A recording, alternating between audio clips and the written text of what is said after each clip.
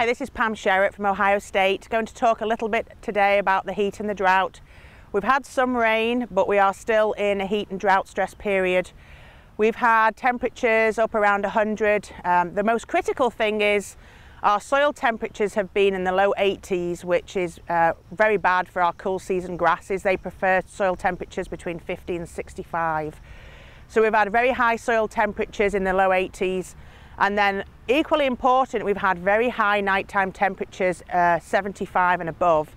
And what that means is that the grasses continue to respire. They have very high respiration rates at night, and they don't really get time to rest and recuperate from the stress of the day.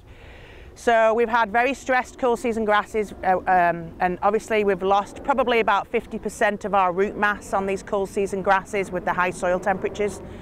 So what can you do? Well, there's a few things you can do.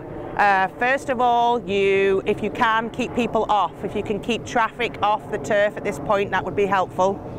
Avoid any stressful practices like verticutting, scarifying, core aeration, anything that's going to stress the grass. Try and alleviate those.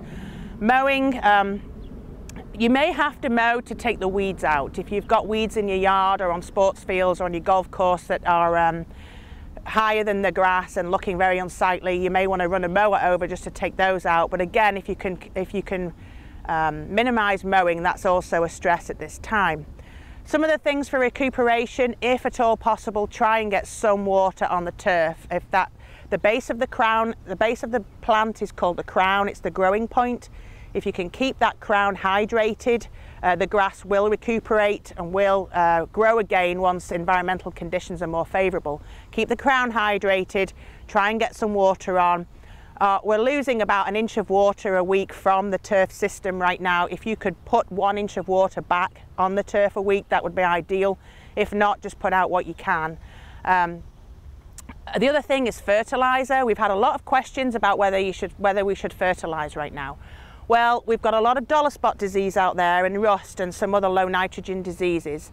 And we've obviously got a lot of drought stressed and grass that's not growing. So if you want to try and encourage some recovery and some growth, a 50% slow release or greater, put it out in the cool part of the day. The fertilizer will help once we do get some rain. That will help on the recovery process. And then finally, I guess if there's one silver lining to all this, it's that our weed grasses like Poa trivialis and Poa annua have been selectively and culturally removed from a lot of our turf areas because they have not been able to survive in the heat and the drought stress. So I know a lot of golf course superintendents and field managers have seen that those problem areas where they had a lot of Poa, they've been selectively removed.